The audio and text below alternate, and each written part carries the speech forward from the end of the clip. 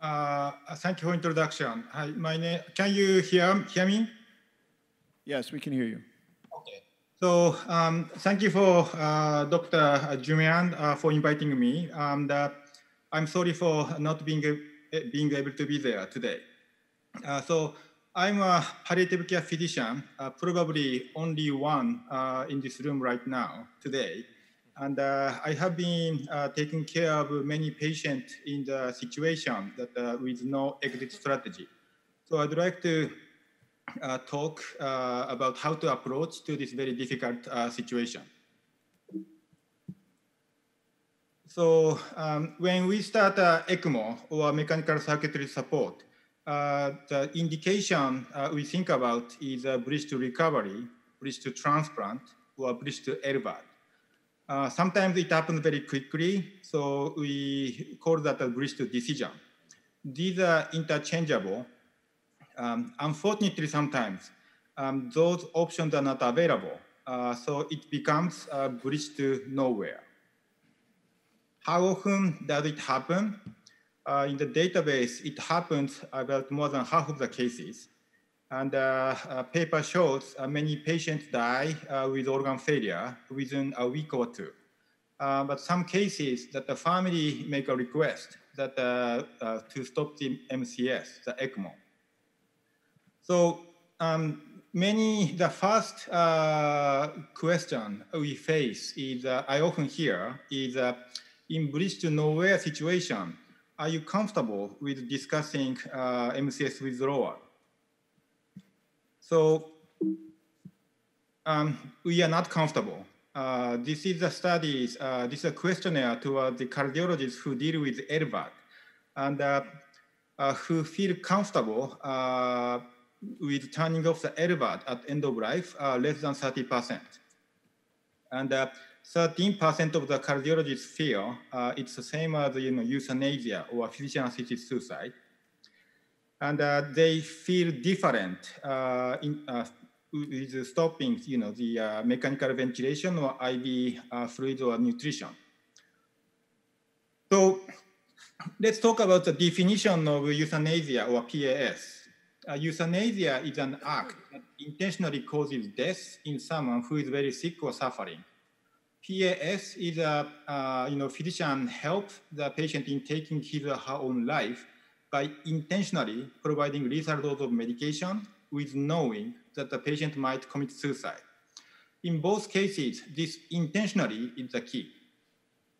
So how is it different? We have to think about two things. One is the physician's intent. In withdrawal, our intent is not to hasten the death. We know the time is going to be short, but our primary intention is to remove the burdensome treatment. And more importantly, after a patient dies, we need to think, so what caused the death? In withdrawal, what caused the death is underlying disease, such as cardiogenic shock or multi-system organ failure. On the other hand, PAS or euthanasia, the medication or intervention we provided, that is going to cause the death. So because of these two reasons, there's a clear distinction between those two, medically, ethically, and legally.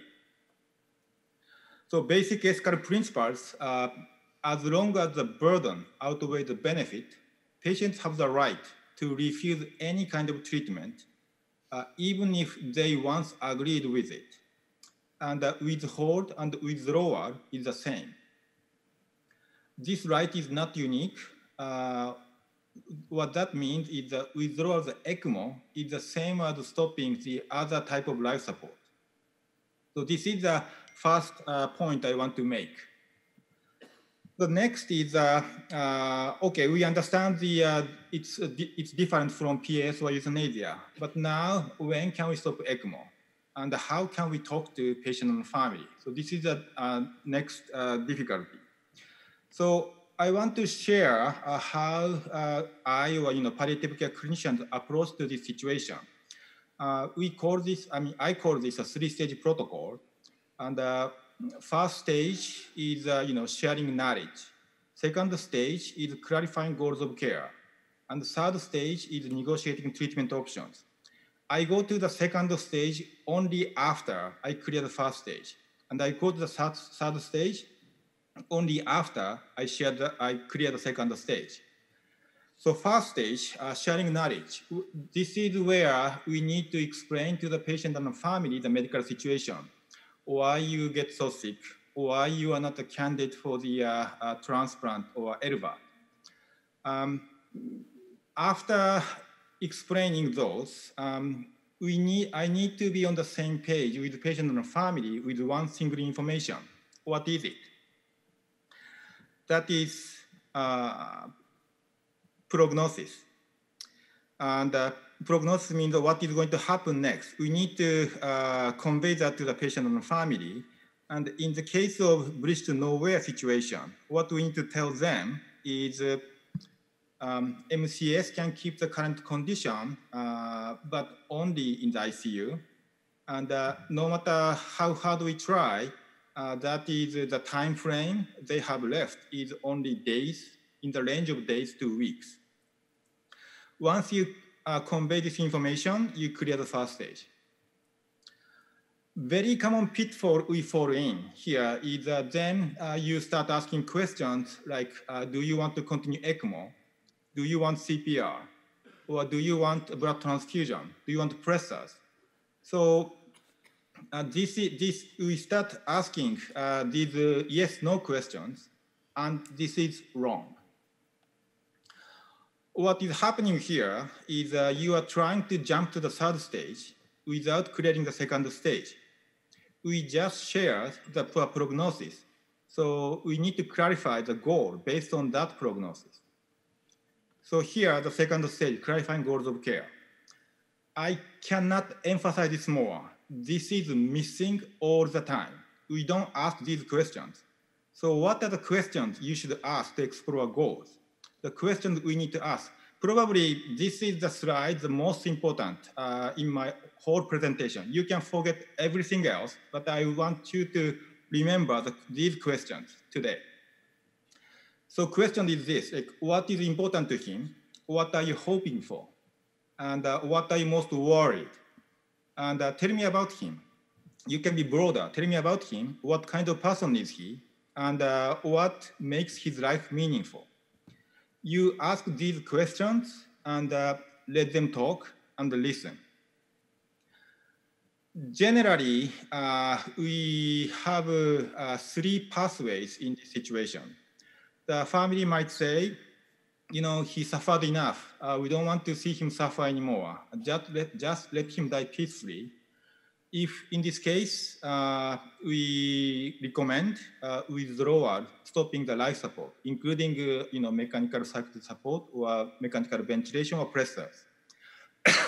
Some families say, we hope for a miracle. We don't want to believe what doctors are telling us, so we hope for a miracle. In that case, we continue the life support. Sometimes families say, we know he's dying, but it's uncomfortable to. We don't want to pull the plug, or it's too much. We need time to consider. If they say that, we can continue the life support, but we can also bring up, or we can agree on not escalate the level of life support, or we can agree, not add the new treatment, and we can limit the tests or interventions. The point I'm trying to make here is once you clear the second stage and once you have these goals, all the answers come automatically. So you don't have to ask a lot of yes/no questions to each medical intervention. So this 3-stage protocol, important thing is that you need to clear the second stage.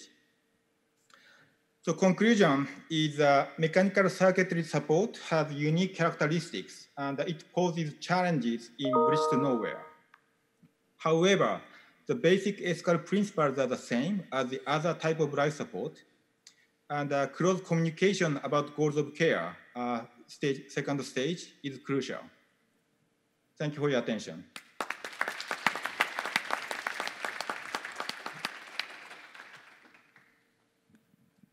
Probably the best 7 minutes of palliative care I've ever listened to. Really impressive. Does anybody want to make a comment about their experiences, or Eddie? So, Dr. Dr. Nakagawa. That was incredible. The one question I have, if the patient is not a candidate, the family keeps sometimes asking us, even in the midst of clear wishes otherwise by the patient, what's the likelihood he could recover with more time?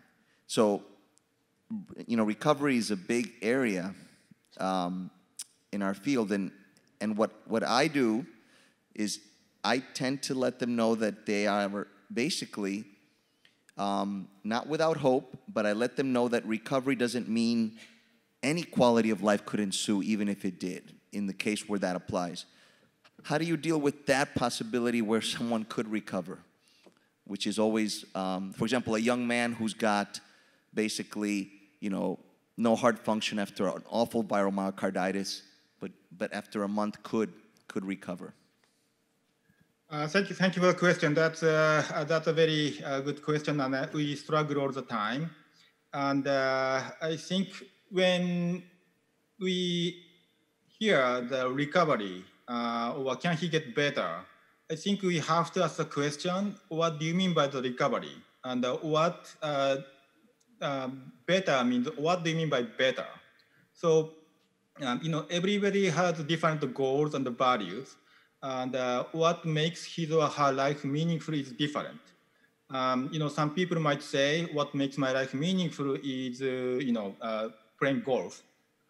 Or, to be able to get out of bed and walk around, that makes my life meaningful. Some people might say, for me, I enjoy food.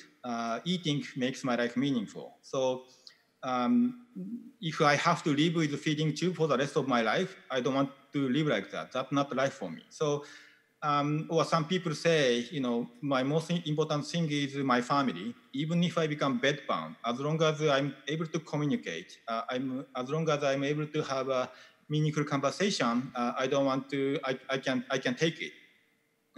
So you have to. That's a reason why I emphasize the second stage, and everybody is different, and you have to.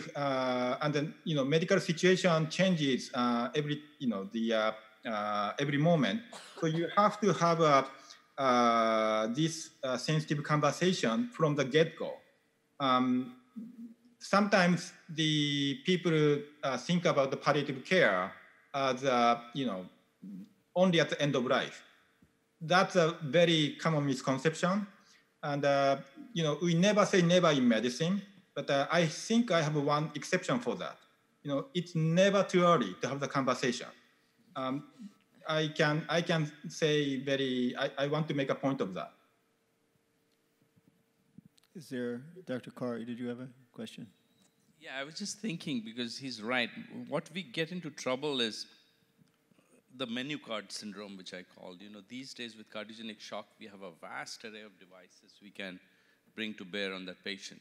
And last 1.5 days, we've been discussing as experts, we don't know whether they work, they don't work. And we are offering those therapies to very sick people. At what point we start talking to them that this is going to work, not work? What do we tell them up front? What is the role of these devices? And what point we say we're not going to escalate care? There's always a next device which we could do. Start with a balloon pump. No, it's not working. Let's put an impeller not working. Let's go for something bigger, ECMO. Where does it stop, and how does palliative care start helping us from that point of view?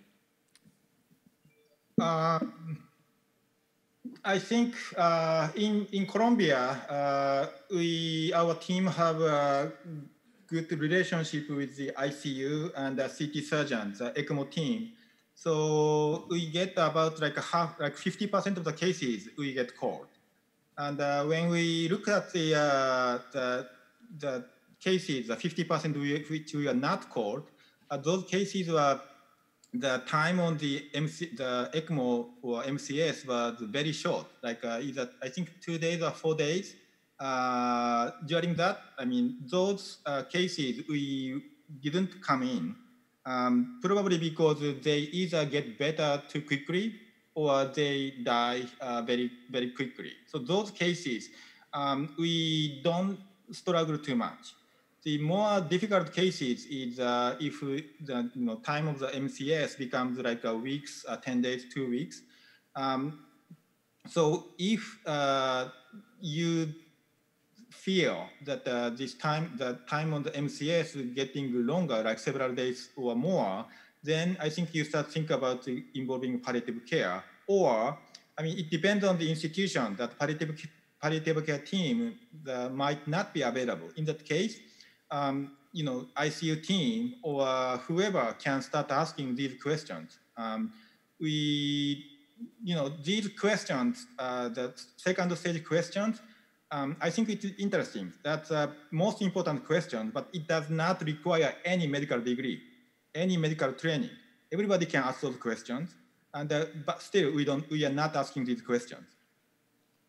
I think we have one other question, but I just want to say that at our institution, every ECMO, every VAD, every pre-VAD gets a automatic order for palliative care consultation at the very beginning. So that's fantastic. That's fantastic. Yeah, so I think that's key, that palliative care is core to the team. I think the only worse scenario than bridge to nowhere is bridge to nowhere with mixed messaging. And so I'm very interested in your feedback at the Cleveland Clinic. Very similar protocol, but it's with protocol 1 is a team meeting, ICU, heart failure, surgical service, to say, okay, do we all agree we're going nowhere? That would be a fundamental, and then that influences the messaging to the family, and then you go through the protocol. So what do you suggest? How do you approach it in terms of the team dynamic? I think I agree with you that before starting the first stage, I mean, medical side have to be agree on the medical side has to be on the same page. So, I mean, usually there are 10 or 15, 20 physicians are involved in the care, and all the party, the cardiology team, CT surgeon team, ICU team, and they all have to agree that this is a bridge to nowhere. If usually, the one of the cardiologists don't feel that way, then usually I think we have to wait until all the team member in agreement that, okay, this is bridge to nowhere. I think we have to have the more serious conversation. I think that's the first stage. And then once a medical team on the same page, then we start to approach to the, the family about the serious conversation. But even before the team member, medical side becomes on the same page, we should start talking to the family. This is the situation, and then the patient, your loved one needs a ECMO and a breathing machine now, and also kidney is getting worse. And we are hoping this is what we are hoping, but this is a barrier we have to go through. So those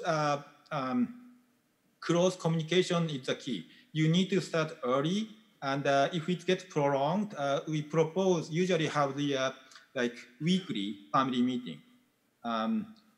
Usually the ICU team or cardiology team updates the family like every day.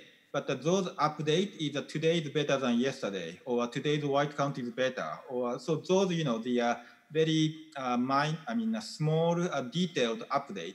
But every week or maybe every 2 weeks or so, we should have the sit-down meeting to look at take a step back and look at the big picture.